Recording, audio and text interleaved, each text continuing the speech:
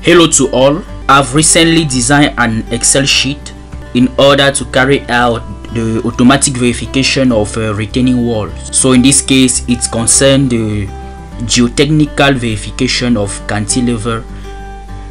So the sheet is very practical and easy to use. We only have to put the data here.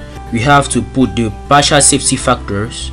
The partial safety factor apply on the friction angle of the soil. The partial safety factor apply on the soil force or lateral earth force. The partial safety factor apply on the surcharge. The partial safety factor apply on the wall itself, that is the self weight of the wall.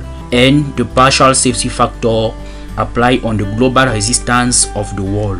Those partial safety factors depends on the norm that we use for the verification of the retaining wall. For example, the Eurocode. The other input parameters are the geometry data. So here we have A, B, C, D and so on, which represent the different parts of the retaining wall.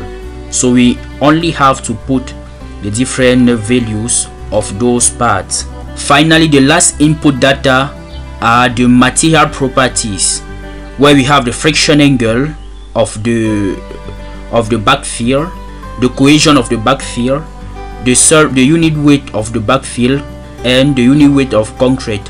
And here we have to put the value of the surcharge if there is any on the backfill.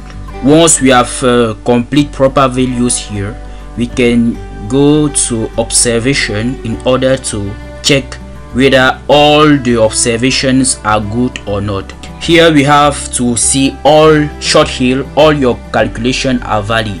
This observation is related to the fact that there are two types of cantilever retaining walls. There are short hill and long hill.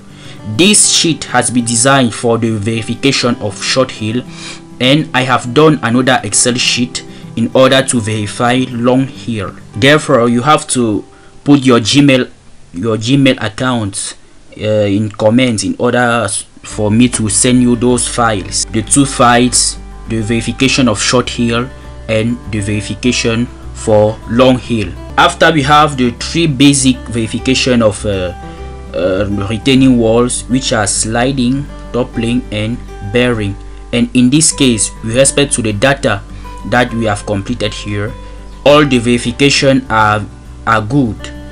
And here we have the different factor of safety with respect to sliding, toppling and bearing capacity, and all is well.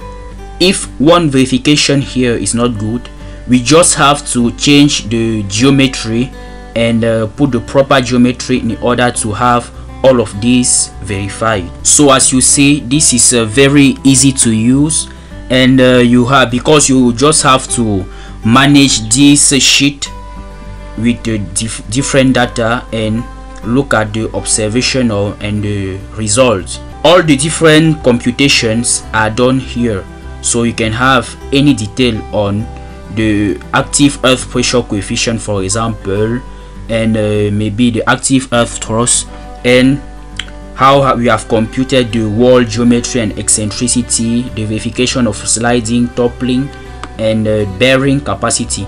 So all the computations have been done here, and we just have to come on this first sheet and see the result. It's all for this video. If it has been interesting, just like, comment and subscribe to my channel in order to receive the notifications of the next videos. Ciao.